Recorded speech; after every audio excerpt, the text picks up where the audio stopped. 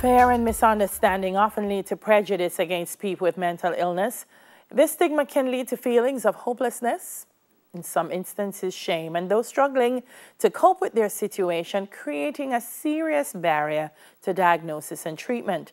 So joining us now to discuss this is author of Hard Gal for Dead and Director of Communications at the Jamaica Mental Health Advocacy Network, Tami Tsansai. Morning, Tami. Welcome to Smile Jamaica. How are you doing? Morning, Delia. I'm really good. How are you? I am good. Thank you for asking. It's a tough one, Tami, because, I think we're making headway, but I still think we have far to go. What do you, or from your experience, what drives the stigma in Jamaica? What are the cultural and social things that make us so afraid? Because I think that's what it is. And ignorant of mental wellness. That is absolutely what it is. I would say that definitely fear and ignorance are what drive the stigma. And there's also a lot of misinformation. So because people don't understand that there's a difference between mental health and mental illness, anything that has mental in it, people shy away from. They're afraid to speak up about it because they don't want to be embarrassed. They don't want to be shut out. They don't want to be looked down on. And the reason for that is because people don't understand that it's a spectrum. In the same way that physical health is a spectrum, mental wellness is also a spectrum. So you can be here where you're good, and you can be over here where you're in very poor health. And when you're in very poor health, that is what mental illness is. But people associate that with an image of mad people on the road eating out a pan. Right. So they're afraid to say that they're struggling because they don't want to be seen that way. And because of the stigma, it affects everything. So it affects your self-image, it affects the relationships you have with people. If everyone is going to treat you like you're incompetent or you don't have any sense, there have been cases where companies that don't understand have fired people for knowing that they have mental health challenges, or because they don't want to put them on the health insurance because the medication is expensive. So the stigma is really driven by that, and there is also a lot of misinformation about the fact that there is not much access to mental health services, or if there is access, that it's very expensive, which can happen, but it's not always the case because there are a lot of free services people can take advantage of. Yeah, it's come a long way because you're right. I feel like a lot of the services in times gone by would have been the extremity. Like, Yes. people say, okay, and we like to toss the word mad around in Jamaican. So it's when it's the extremity of, okay, you're going to be naked and walking on the streets, and that. So people don't want to be associated with that. But you raised something critical, and it's the idea that people with mental health issues deserve to lead a normal life. Yes. And that's Absolutely. also a fear. If I say I have an issue, I might lose my job. I'm going to be ridiculed in class. My family is going to alienate me. Are those still real issues in Jamaica, Tami? Absolutely. Wow. Absolutely. I am really sad to say yes, but we need a top-down approach if we're going to tackle the cultural and social issues that you mentioned, because the reality is that the general populace just does not know, doesn't understand. And if we have people at the top who also don't understand, there is no way that the change is going to happen. There needs to be public awareness campaigns. There needs to be actually the same kind of approach that we're doing with vaccination would be excellent for mental health as well. Because in my view, mental health is an underlying global pandemic with COVID-19 right now, because one of the main things that has happened is that people's outlets have been stripped away from them. And the stresses have multiplied by 10, sometimes more than 10, since COVID has come in. So we're now being forced to pay even more attention to it. And then, of course, you're not going into work anymore. You're not going to school anymore. So your social interactions have been pulled back.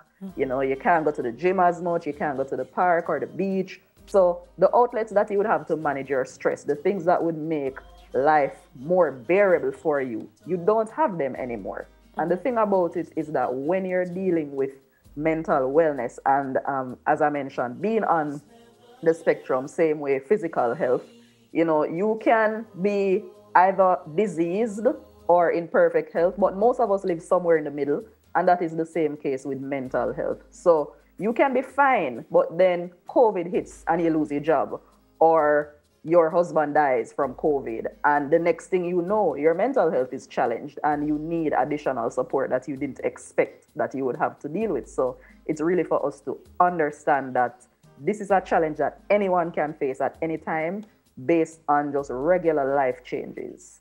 Tami, so we need people to teach people that. That's the key. You know. What you just said is the key. It's a spectrum. We have no idea when our mental health will shift along that spectrum. And so the only thing right now is knowledge has to replace judgment. Exactly. Because you don't know if it's going to be you, your child, your coworker, and you just have to be able to respond to it. I find that, you know, in other countries, they speak more about mental health. I have friends who say, oh no, I call my therapist. I think Tiffany Haddish says she has 7. You know, and it's a thing. Oh no, I call my therapist and it's okay. We don't want to say we're not going to the therapist in Jamaica, and that affects just, I think, how our mental health is as a society. Agri Irons, bless his soul, mentioned something years ago and people cuss him, but he nailed it. From your own experience, how do you, if you have faced it, how do you handle stigma? That is a very big challenge. Up to now, I still face stigma. I started doing this advocacy work a decade ago in 2011. And I knew when I was taking it on, I knew the associated risks that would come with it, because we are much further along now when it comes to having mental health conversations. But when I started, nobody was talking about it. And that is what I recognized was missing. I realized that the conversation was only about madness and not so much about having an issue that needs support to be handled. Right. So I was like, nobody knows someone who deals with this on a daily basis. Nobody knows someone that they can point out and say, this is someone who has experienced a mental health challenge. Maybe I should document my experience and share it with people and see if I can help to make a small difference. Right. And it has taken this much time for it to start working. But initially when I started, there was a lot of backlash. I used to get hate messages. I don't know who the person was, but there was one person who used to send me consistent hate messages.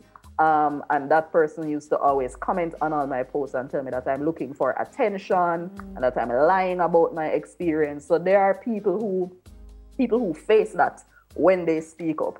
And I really just want to share that based on how heavy stigma is, if you think about it, it is really not smart to think that someone is doing that for attention, because it is a taboo topic. And it automatically puts you in a category that makes people want to dismiss you and feel like you're less than. So why would somebody willingly come to you and say that if they're really not experiencing that? It is very unlikely.